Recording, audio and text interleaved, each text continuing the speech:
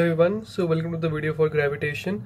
So in this chapter I shall not be discussing the theory because the theory is very easy. I shall be focusing on the questions that I have taken. So the first question is from the book Irodov, where we have a double star. So what is a double star? Double star is a system of two stars moving around the center of mass of the system. So whenever a question has been given in physics, always try to draw the diagram for it. So we have two stars moving around the center of mass of the system. So let me take the two stars. The first one, let me say, has a mass m1, and the second one, let me say, has the mass m2. Okay. We need to find the distance between the components of the double star if the total mass equals m. So total mass equals m implies m1 plus m2 will be equal to m, and we have been given that the period of revolution is time t. So the period of revolution is some t. So the mass m1 can rotate in a circular motion like this, in a circular path, and the mass m2 can also rotate in a circular path like this.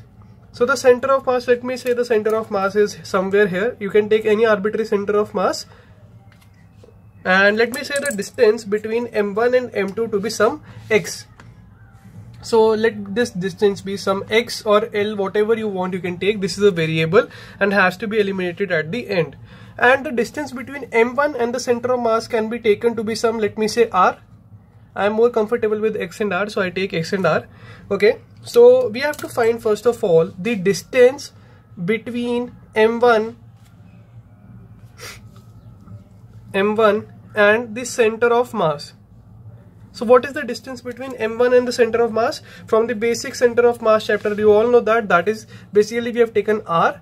So r will be equal to what? m2 into x. That will be equal to m2 into x upon what? m1 plus m2. As this point will, let me say, have some coordinate 0. So this point will have some coordinate x because we are taking with respect to m1. So m2 into x plus basically m1 into 0. So that has actually happened. So this term has already become 0. So we get r is equal to m2x upon m1 plus m2. Now we have been given that the system has only the gravitation force which applies itself. Okay, so they are attracted to each other only by the force of gravitation. So let us use the F is equal to ma types law, the second law of motion. So F is equal to ma, we know that. Now we know that the force here will be equal to G. See, what is the force between these two? The gravitational force between m1 and m2. So that will be equal to what? G, the capital G, into m1 into m2 upon what? X square. And what is providing this force in this case? So that will be equal to what? m1 into r into omega square, because we are rotating the mass m1 around the center of mass. So the radius will be what? R. Let me say it has some omega, and we have m1. We are taking for m1, so it will be r for this case. Now we need to derive what from here? We can take out the value of omega from here. So we get the value of omega from here. Let me cancel m1 and m1 from both the sides. So we get omega is equal to under root g m2 upon r into x square. Now we know that we have the value of r from here. We can put that value of r here, or let us think about something else. What we can put? We can put r only. So let us put the value of r from here. So omega will be equal to what? Under root g m2 upon r. That is, what is r? R is m2x upon m1 plus m2, okay, into x square. Now why we have put r only and why not certain value of x from here? Because the question has asked that we need to find the distance between the components of the double star. So what are the components of the double star? These are m1 and m2. What is the distance between both of these? That is x. So we need to find x. So we don't need to replace x. We need to replace other components by the function of x. So from here we get omega. What is omega? Omega is 2 pi by t. And t is already given to us in the question, so that is not a variable here. So 2 pi by t will be equal to what? Will be equal to under root m2 and m2 gets cancelled. G into m1 plus m2 upon x cube. Squaring both the sides, what I get from here? 4 pi square t square will be equal to g into m1 plus m2 upon x cube. From here, what is the value of x that we get, which is the required answer? That will be the cube root of 4 pi square t square. We have to take this on this side and we have to take this onto this side.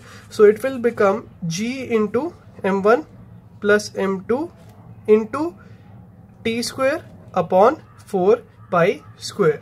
So this is how you solve the question where we have a double star and the distance between both of these is asked. A very important question for JEE mains also. Why? Because a simple question, a very short question, and the only thing that we have used is the basic gravitational law. And let us move on to the second question. In this question we have a large spherical mass m which is shown here. It is fixed at a position and two identical point masses m. These are the two identical point masses m are kept on a line passing through the center of m.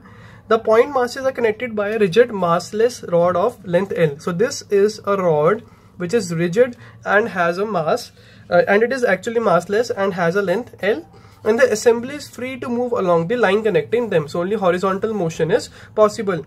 The only interaction which is there is due to the mutual gravitational interaction. No other interactions are possible, only mutual gravitational interactions will be possible. When the point mass nearer to m is at a distance r is equal to 3l from m, that is, the point mass which is nearer to m is this small m. So it is at a distance of r is equal to 3l from the capital M.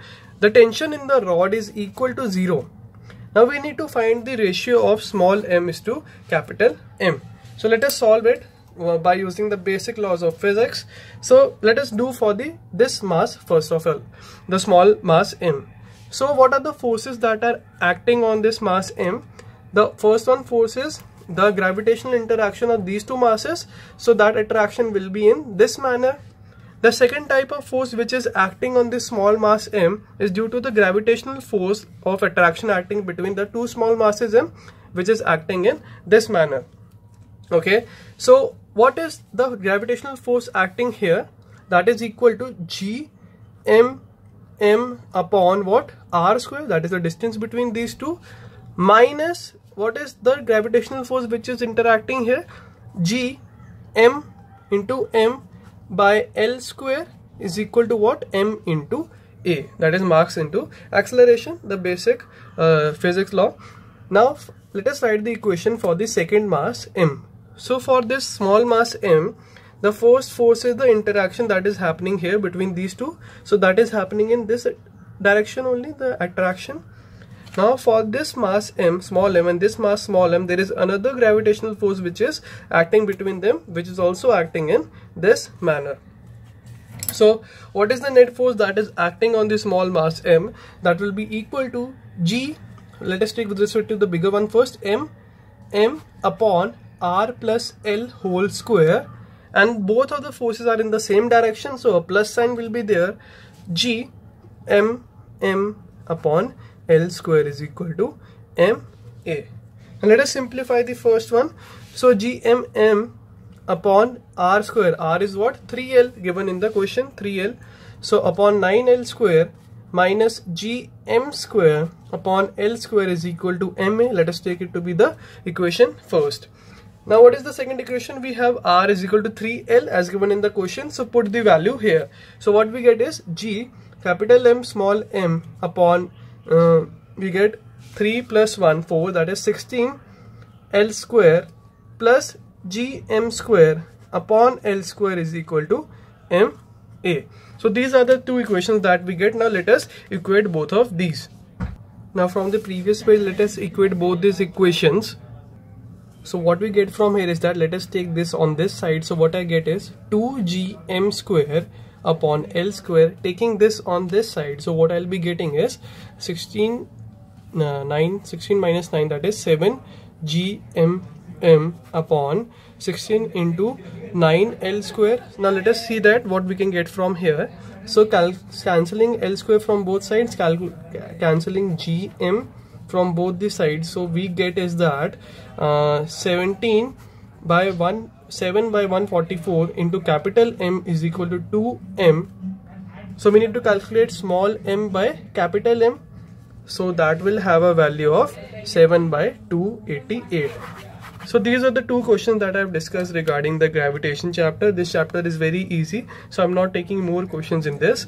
So if there are any doubts in this video, you can definitely ask me in the comment section, and all is you need to study the theory for this chapter. Best of luck.